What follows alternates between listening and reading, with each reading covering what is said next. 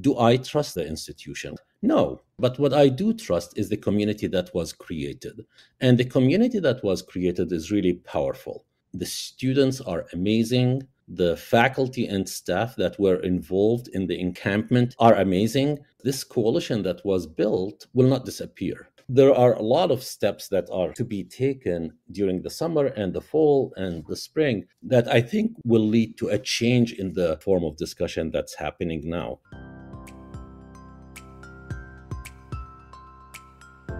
From Al-Shabaka, the Palestinian Policy Network, I am Yara Hawari, and this is Rethinking Palestine.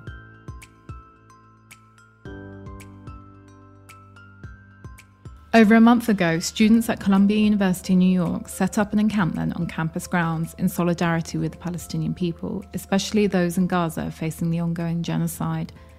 Their demands to the university administration are simple: to disclose and divest from those complicit in the oppression of Palestinians.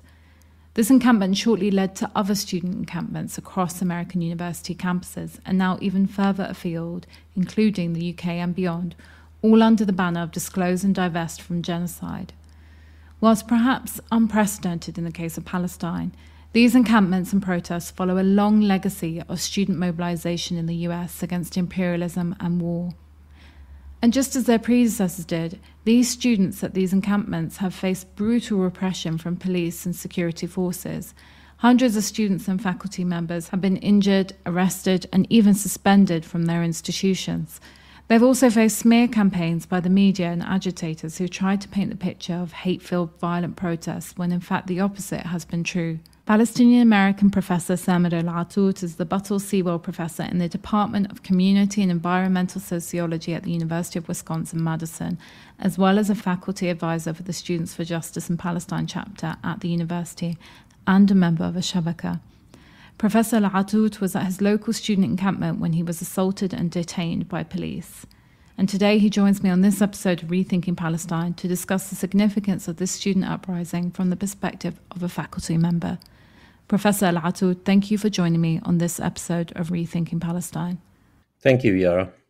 Professor, before we go into what happened to you, it would be useful to hear a little bit about the background to these protests and encampments as you understand them.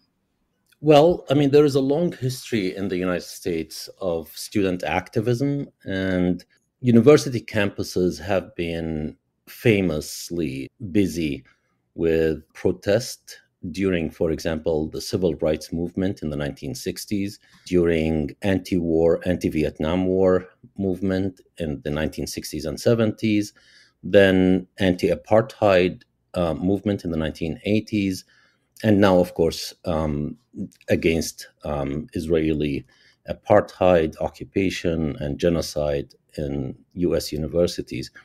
So there is a long history of student activism, and almost always those student activist movements have been brutalized by police force and police violence, and almost always they affected change. So while they are ongoing, they are faced with violence, and then within a decade or so, they seem to be succeeding in changing the discourse around, for example, Vietnam War or civil rights or apartheid South Africa. They seem to have changed the discourses around those, and you end up with a tidal kind of wave of change in general, right? Not only at the university level. And so usually people, when people talk about student movements in the US, people are often proud of those movements, of course, in hindsight, right? So for example, the university chancellor in the 1980s apologized about how the university dealt with the students during civil war, right? So they issued an official apology for how they brutalized the students in the 1960s and 70s. So they recognized that later on, but at the time that these movements happen, there is a lot of brutalization. That's really important historical background to today's student protests, which obviously are anti-war and anti-genocide, but they also have specific demands around disclosure and divestment. Is it common for American universities to have investments in companies that are complicit with the Israeli regime's oppression of the Palestinian people? Yeah, I don't know how many people recognize how that investment happens, but there is, each university has an endowment of some sort, and what that means is that the university has funds that come from gifts or profits from inventions at the university. So those funds become huge at points. For example, my university has about $4 billion. Harvard, of course, has more than $50 billion. But in total, I think the largest 15 universities have about $320 billion in their endowments.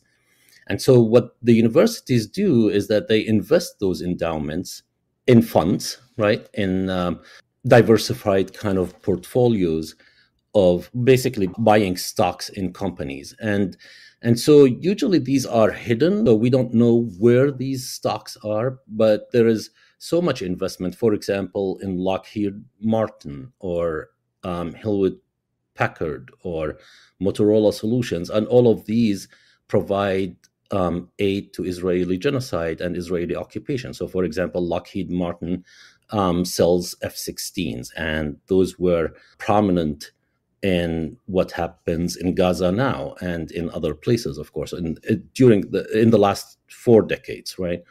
HP, which is Hewlett Packard, has biometric systems that are used by Israelis to surveil and to follow Palestinians throughout the West Bank and Gaza. Motorola provides surveillance to Israeli security systems. Elbit Systems also, which builds drones, which is an Israeli company, builds drones and surveillance systems. And there are so many others. So the universities, because the funds that they have are invested in portfolios, so which means a group of stocks, they do invest in these companies. And of course, those endowments, I mean, the money that comes, the profits that come out of that investment goes into doing research and salaries and stuff like that for the working of the university. I mean, there is so much investment in Israeli companies. The problem that we are having now is that we don't know what the investment is. So, for example, at my university, and I think this is very typical of other universities, the university's foundation, which has the money and invests it, is created as a separate entity from the university itself. So there is no control. The university does not control the foundation. And the foundation actually is not very open about its investment strategies or about its investments. So we don't know anything about what kinds of investments are there or where do they have them. The assumption is that they have them in these companies. Definitely, sure. I mean, but we need to know more about where this money is. And that seems like quite a reasonable demand to ask for disclosure. And it's not actually unusual for students to ask for divestment, right? It actually does fit in the context of this long history of student activism against US imperialism and war that you previously mentioned. Definitely. I mean, one thing that this movement of students at this time asks for, if you can see the slogans, are disclosure first, right? Disclosure basically means that these funds should actually tell us, transparency in the investment should tell us where the money is invested. And that's a very basic democratic principle for especially public universities, but even private universities, to know where the investment is going. So disclosure is really important. And this is what we are fighting for now. And then the other thing is divestment. And divestment has been practiced often. So, for example, during the anti-apartheid movement, that was precisely what the students were asking for during the late 70s and 1980s. The students asked that universities divest from businesses that enable apartheid in South Africa. And like I said before, all of these companies that I mentioned are enabling Israeli occupation, genocide, displacement of Palestinians, etc. And the assumption that we cannot actually know if the university is investing in them and whether it's profiting out of death and war is really important. And so the anti-apartheid movement succeeded in the end in forcing the universities to divest, but also it succeeded even in a larger scheme of things, which means that businesses started to divest from South Africa and other private companies started to do that, not only the public. And divestment has been a demand of Palestinian civil society by consensus for nearly 2 decades now. So the students are very much answering that call that was made by the BDS movement in the early 2000s.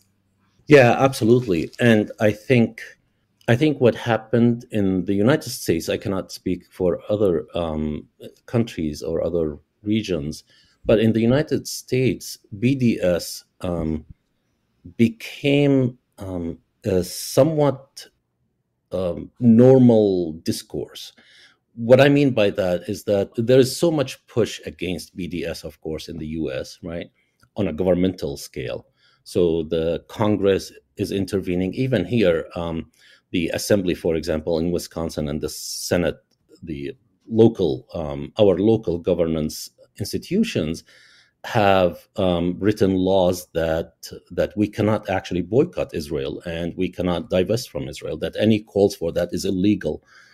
But at the same time, you find that there is a public discourse that is invigorated initially by BDS movement, but here because Palestinian voices are becoming much stronger, they are becoming profoundly effective in the US, and which was not the case a few years back, right? And I think that has to do with maybe social media, but also with the fact that probably Palestinian American scholars and activists have been probably kind of reached to a point where they do not want to be silenced anymore and in the background, and I think they are taking the risks and willing to take the risks. So for example, myself or other people, a lot of people in the US are taking so much risks, not from universities, because in the end I'm tenured, for example, which means that I have certain protections for my job, but also being able to stand firm against Zionist propaganda, against organizations that mobilize in order to attack Palestinian voices and Palestinian activists. So there is a sense in which we actually stepped beyond the line that used to scare us from speaking out.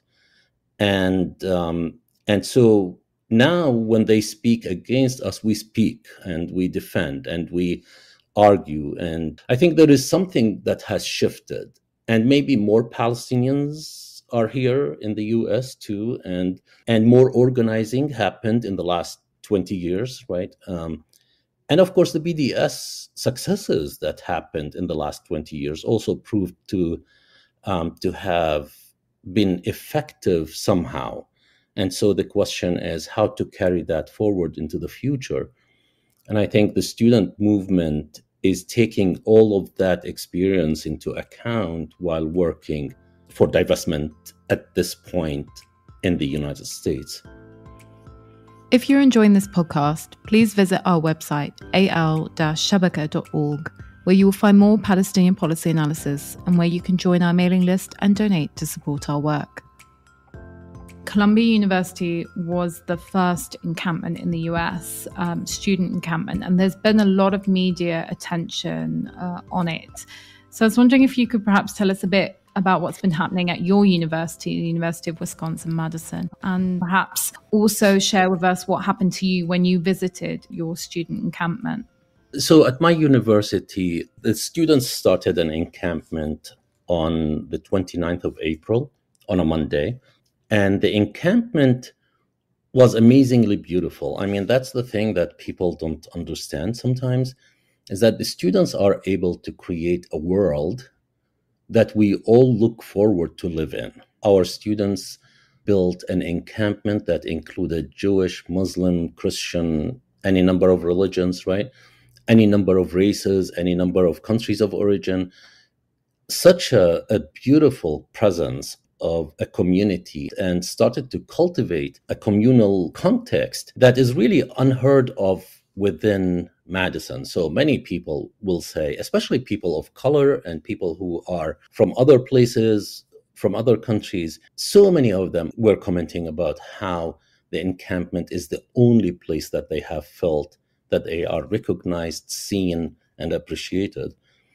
And so there was a cultivation of a different kind of relation, right, between people. And what happened is that the university refused to talk to the students before they take out the camp. And of course, the students refused to take out the camp because, the tents were, on the one hand, symbolic because of what's happening in Gaza. And the students wanted to symbolize that with a real image of tents and by sleeping there. And the other thing is that they felt that relation between the administration and them is a relation of power that is undergirded by the notion that the administration can call the police and can resort to police violence at any moment. So there was a threat the whole time. If you do not take the encampment down, we will call the police. And if you don't take the encampment down, we will not talk with you. And in the meantime, we were talking to the administration, asking them to talk to the students, and they refused. So Wednesday morning comes, and we hear that the police is coming, and then we go, staff, faculty, and other students who are not in the encampment. We go there in order to kind of build a human chain around the encampment to protect them. And this is where, I think maybe I should talk about my role as a professor and how I see myself. I think often we forget the elements of being a professor that are really more important than just the pedagogical and the educational kind of elements. And those are that we are there to nurture the students, right? To protect them. And sometimes we protect them in terms of livelihood. Sometimes we protect them in emotional terms. For whatever reasons, I take that really seriously, that we are there to love them and to have them. They are part of us, right?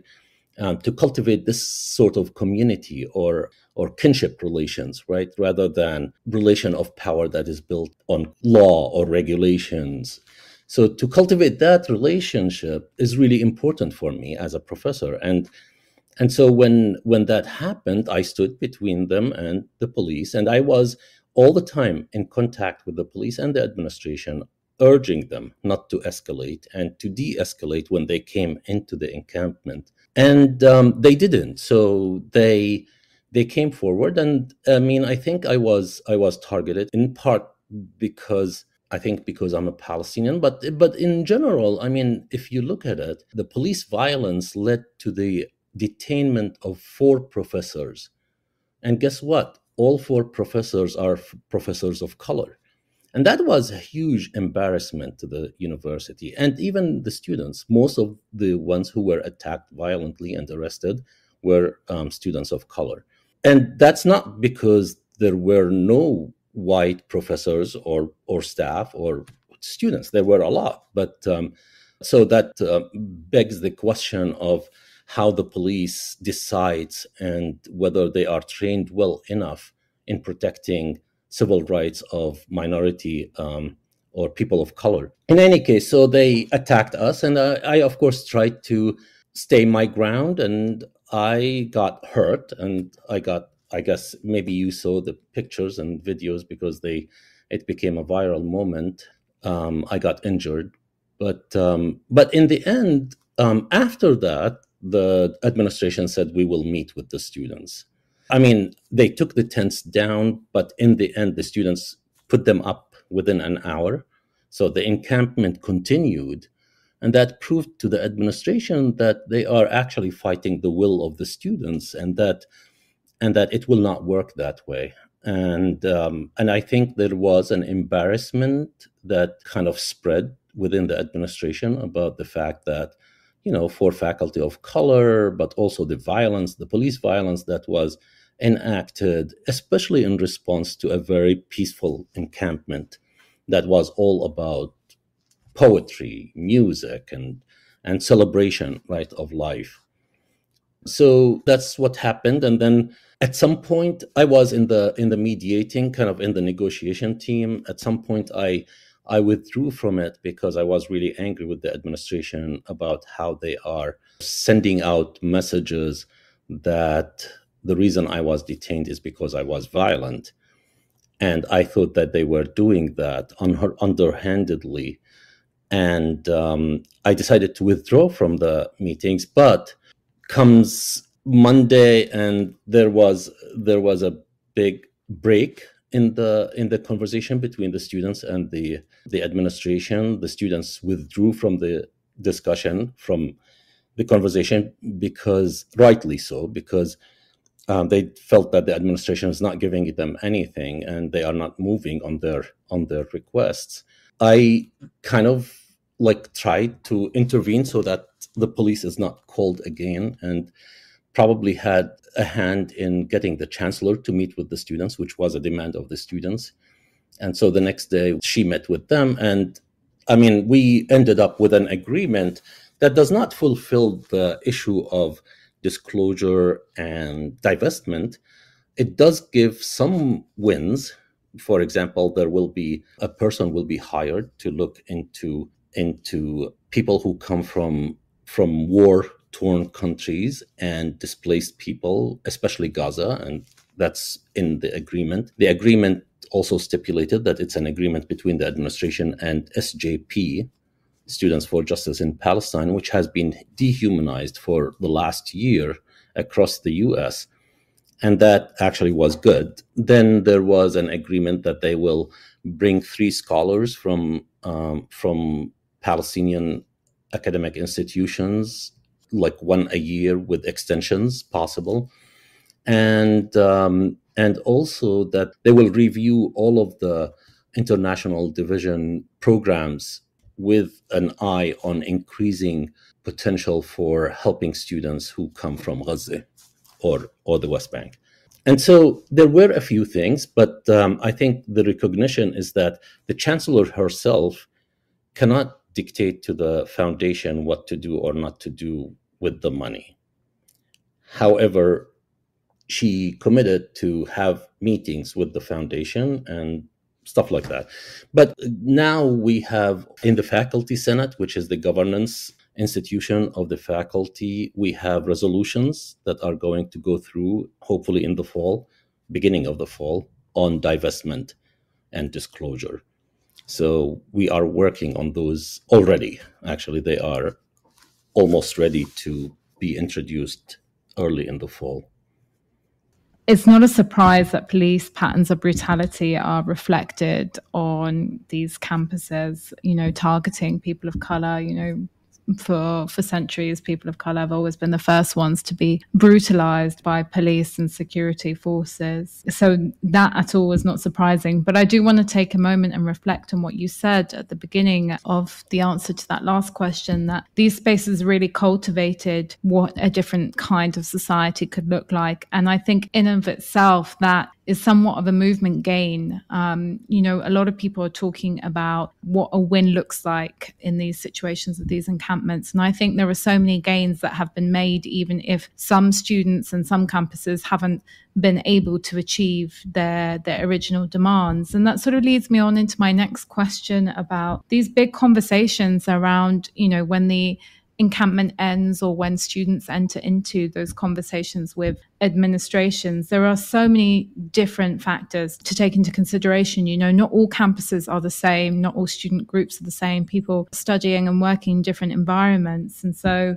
I think that question and that conversation will be ongoing, I think, for months to come. But do you have hope Or do you trust the administration that they will continue this conversation around disclosure and divestment? Because even though that has been a promise by the Chancellor, as you said, a lot of people might not have faith in the fact that that might actually happen. That's a great question. Well, in the agreement, there are timelines for all of these things. So the students can always pressure the institution because of the timelines. Like there are deadlines for when each of the demands will be accomplished or each of the wins. But I'll go back to your question about the new kind of world that we are, that the students have been successful in creating. And I think the argument from my perspective to the administration from the beginning has been that they are, by threatening police force, that what they seem to imply is that the administration is the university. I said it often to them that the administration is not the university, that the university is a constellation of groups, students, faculty, staff, and the administration, and that shared governance means that we all have a stake in how the institution presents itself and represents us, and that we need to be able to feel that we belong, right? The students, from the students' perspective, they need to know that they belong. And the way that they know that they belong is by actually participating in governing the institution itself. And what my argument has been all the time is that the threat of violence builds a relation of power that basically pits the university administration and the students on two opposite sides and does not see them as working for the same institution, right? And so I argued often that the administration needs to actually try to think of the students as of it, for it, from it, right? They belong to us. And the same with faculty and staff. And that to work in order to cultivate those relations of kinship, that relations shouldn't be between administration, students, staff, and faculty. Those relations shouldn't be relations of power and force that are undergirded by the threat of violence, but should be relations of kinship and belonging. Then the encampment can be seen as a protest by the students that is trying to tell the administration, we need a voice in the governance of the institution. We need a voice in investment, how investment is done, what are the ethics of investments, how do we decide on what to invest in where, right? So I think the answer to your question, do I trust the institution to do that? No, I do not trust the institution. But what I do trust is the community that was created. And the community that was created is really powerful. So the students are amazing. The faculty and staff that were involved in the encampment or around it are amazing. And all of this coalition that was built will not disappear. And it's already working on next steps, right? So there are a lot of steps that are to be taken during the summer and the fall and the spring that I think will lead to a change in the discussion, in the form of discussion that's happening now. And I think, the administration, one of the things the administration has been doing is that saying that the encampment is illegal, right? And that because it's illegal, we are bringing police force. And I keep thinking of how they're understanding that the encampment is a state of exception, right? That it is an exceptional protest maneuver by the students, and that necessitates police force, while they don't reflect, and that's really ironic, they don't reflect that the students are doing that because of the exceptional status of Gaza, because there is a genocide. And that's an exception, right? I mean, if there is an exception of genocide that's happening in Gaza or anywhere in the world, and the students take it upon themselves to actually stop that genocide or help in the steps that will lead to stopping the genocide and the occupation and the apartheid regime, it is because that is exceptional that they actually went the exceptional route of building encampment. And the administration fails to see how Gaza is actually exceptional, or that it is a genocide. And they need to rethink that. And I think just because some of the encampments have ended, it doesn't mean that the movement has. If anything, this has been and continues to be such a huge win for the movement. And I think we need to be more mindful and reflect on the gains that have been made. And one of the ones that you've highlighted has been the widening of this coalition, of this community that insists that this genocide won't be committed in their name. And this is my final question, and maybe a bit repetitive, but as a faculty member and as a Palestinian, how do you see your role in this student uprising?